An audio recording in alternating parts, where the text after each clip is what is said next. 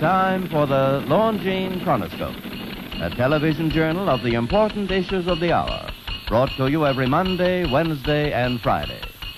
A presentation of the Longines Wittnauer Watch Company, maker of Longines, the world's most honored watch, and Wittnauer, distinguished companion to the world-honored Longines.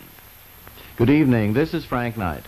May I introduce our co-editors for this edition of the Longines Chronoscope? Mr. William Bradford Huie, editor of the American Mercury, and Mr. Karl Hess, press editor of Newsweek magazine.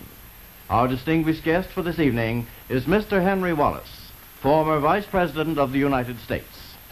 Mr. Wallace, I'm sure that our viewers will be glad to see you back for a second appearance on the Chronoscope tonight, sir. And Mr. Huie, I'm mighty glad to be here because I look on your program as one of the most constructive on television today. Well, thank you, sir. That's very kind.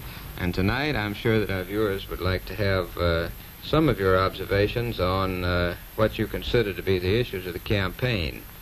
Well, the first one would be, have you made up your mind for whom you're going to vote? Well, it's not exactly an issue of the campaign, and I may say that I've not as yet quite made up my mind. I am going to vote for one of the two leading candidates. Have you felt yourself leaning either way, Mr. Wallace?